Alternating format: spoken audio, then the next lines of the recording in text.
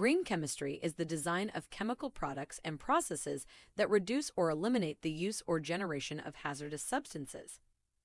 Green chemistry applies to a chemical product's entire life cycle, including its design, manufacture, use, and disposal. Sustainable chemistry is another name for green chemistry.